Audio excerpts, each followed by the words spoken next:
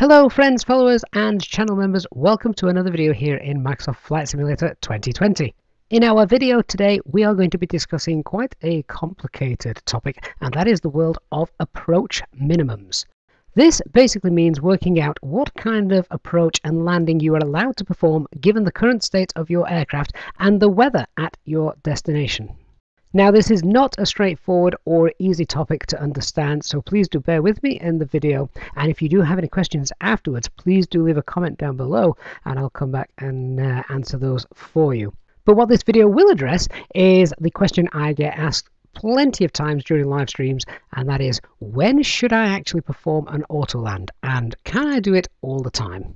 First off, we're going to start by having a look at this runway. So this is runway 06 for Edinburgh, and as you can see at the bottom here, runway 06 has an ILS category 1, category 2, category 3A and category 3B.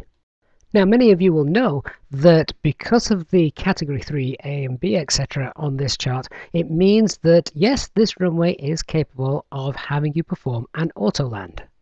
So if that is the case, why don't we simply Autoland all of the time? Surely that would be safer, as it reduces, of course, pilot workload and pilot error, and we know the aircraft is more than capable of performing an Autoland very, very safely. So why wouldn't we just opt to perform an Autoland all of the time when the runway is capable of it?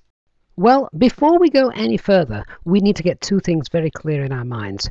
The first one is this is the capability of the runway. So yes, the runway is capable of allowing our aircraft to perform an Autoland. But that's the capability of the runway. What about the capability of the aircraft itself? Now, under normal circumstances, your Airbus A320 will be fully operational with no failures or anything like that that's going to affect the aircraft's capability to land, meaning your aircraft is also capable of performing a Cat 3 Autoland. And you will see this when you arm the approach and pop on both the Autopilot 1 and the Autopilot 2, that on the FMAs, the top right hand side, you will see your aircraft telling you the aircraft is capable of Cat 3 Dual. And Cat 3 Dual is essentially the same as Cat 3B. Cat 3 Single would be the same as Cat 3A, so you can see how the two respect each other. Now, this information given to you in the aircraft stating and showing Cat 3 Dual is only telling you that your aircraft is capable of performing a Cat 3 Dual landing. And I know a lot of people get confused here because they see Cat 3 Dual on the primary flight display up here, and they presume that that means that they can go ahead, perform a Cat 3 Dual Autoland on the runway that they are landing on. That might not be the case. This is only telling you the aircraft is capable of performing a Cat 3 Dual landing. But is the runway capable of performing a Cat 3 Dual landing? In order to find that out, we need to have a look at the approach chart for the runway that we're going to be landing on. So the runway in the example just shown, we were landing on runway 06 left at Palma de Mallorca. Here is the chart for that, and you can see that this is just a standard ILS. There is no Cat 2 minimums, there are no Cat 3B minimums of any kind, which means this is essentially just a Category 1 ILS approach. So does this mean that I cannot perform an Autoland here? Well, let's just take a step back even further. If we look down at the bottom, we can see for a Category C aircraft, which the Airbus A320 is, the runway visual range must be a minimum of 650 meters. If the weather at this destination was less than 650 meters, we would not be allowed to start the approach. I am here, of course, looking at assuming our missed approach climb gradient is a minimum of 5%. That's for a different tutorial, but to all intents and purposes, we can presume that our aircraft, the A320neo, with both engines running, will easily be able to meet a minimum climb gradient of 5%. You can see, though, from this chart that if the missed approach climb gradient of other aircraft was a minimum of 4% or even 2.5%, then the runway visual range that is required to legally start this approach jumps right up to 2,000 meters and 2,400 meters respectively. You can also see that the runway visual range also increases its minimums if the approach lighting system is unavailable. That's indicated by the box ALS out.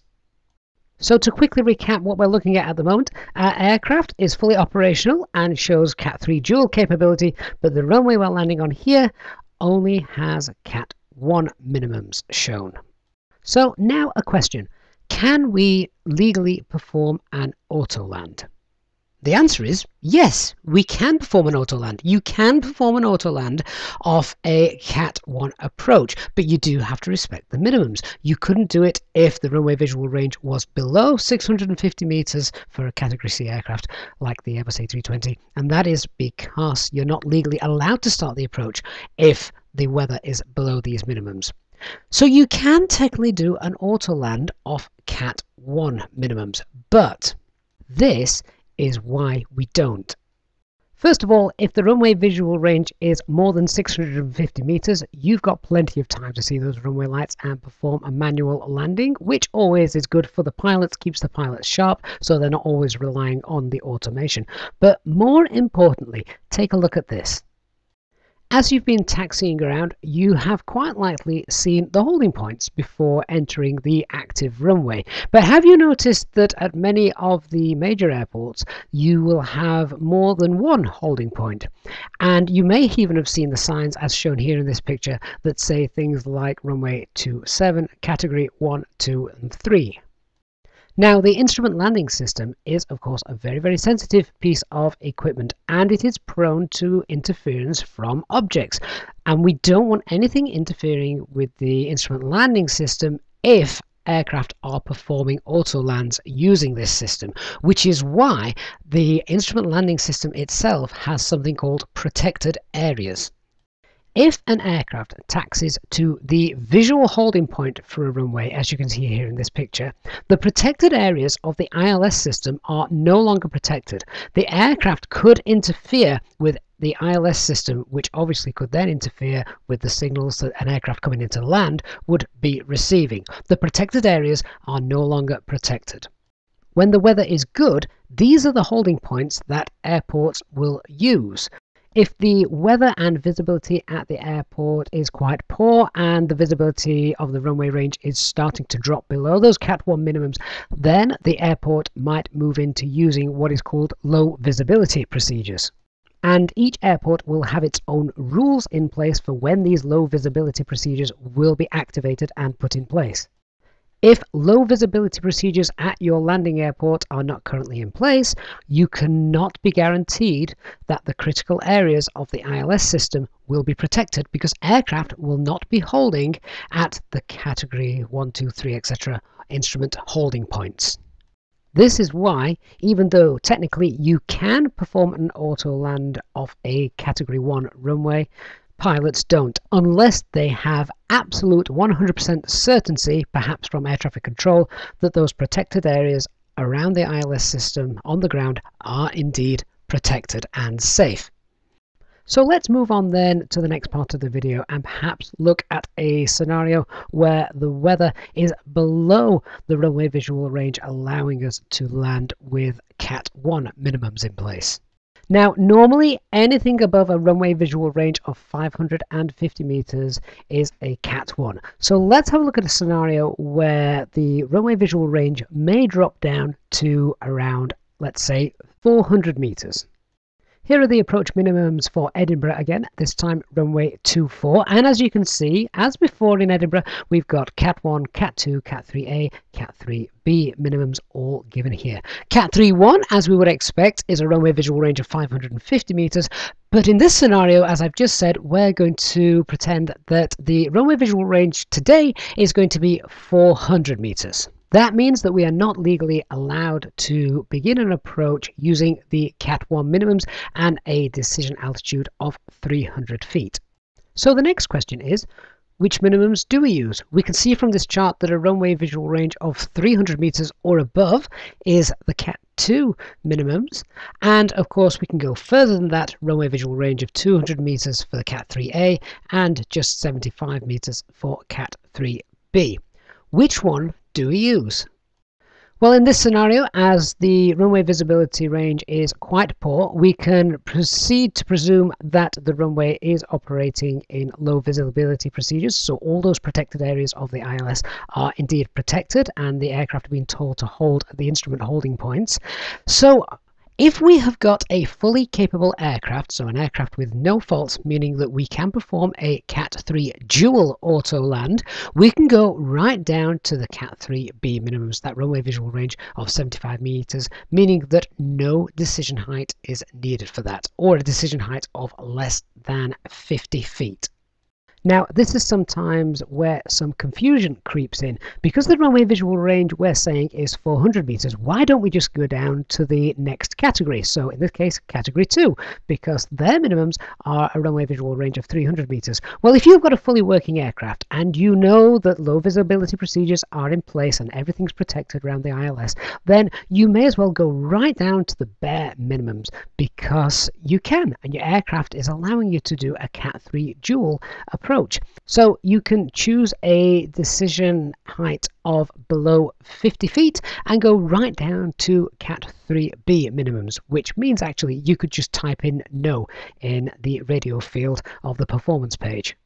So just to summarize this again, because I do know that this is quite complicated stuff.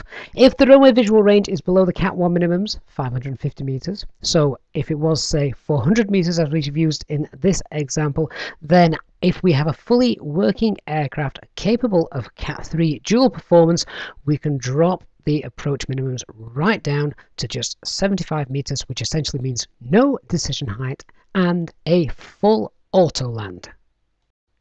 Let's stick with runway 24 then and have a look at another scenario. Let's say we were coming in to Edinburgh and the weather was very poor, which isn't entirely unthinkable in Scotland. Let's say that the runway visibility range was just 100 meters, but we only had one working autopilot. Could we legally begin an approach? The answer is, of course, no. No, we couldn't. If we only had one working autopilot, that is the same as being able to perform a Cat 3A approach. Well, the minimums there for the runway visual range is 200 meters. And I just said previously, in this scenario, our runway visual range was going to be 100 meters. That is below the minimums for a Cat 3A approach. So, no, we would have to divert and go and find somewhere else to land with better weather. Finally then, let's try one more scenario. Let's pretend that our aircraft is fine, both autopilots are working, and the runway visual range now in Edinburgh is, let's say, 250 meters. So obviously we wouldn't even be considering Cat 1, it's well below those. It's also below Cat 2. But with both autopilots working, we can do a Cat 3 dual approach, which is same as Cat 3B, and we are well above a runway visual range of 75 meters. So we're thinking our runway visual range at the moment in Edinburgh is 250 meters. What happens then if we get a failure of our auto thrust? Well, a failure of the auto thrust automatically downgrades our aircraft's capability to Cat 2. So this means that whilst the runway is obviously capable of accepting a Cat 3A, Cat 3B approach, the weather is above those minimums, our aircraft has now got a problem which has reduced its capability down to Cat 2, meaning we can only land with Cat 2 minimums. Cat 2 minimums, as you can see, is a runway visual range of 300 meters, but I've just said for this scenario, our runway visual range was 250 meters. That means we are not allowed to begin the approach because we as an aircraft can only fly using the Cat 2 minimums, and so we would have to look at diverting. Finally then, I want to bring your attention to this particular approach chart. And now this is Faro, runway 28, a favourite of ours on the channel to come and land at. But as you can see from the minimums given down here, Cat 1 is a little bit higher than the normal minimums. Remember, I said a little bit earlier on in the video that normally Cat 1 runway visual range is 550 meters, but every airport is slightly different. That's not to be taken as standard, and as you can see here, it is actually 750 meters for the Cat 1 approach. So runway visual range has to be above that before you can legally make the Cat 1 minimums approach. But Cat 2 minimums are also available here, so a runway visual range of 300 meters. The interesting thing about this airport is that is the lowest runway visual range that you are allowed to go to if you are coming to land in Faro.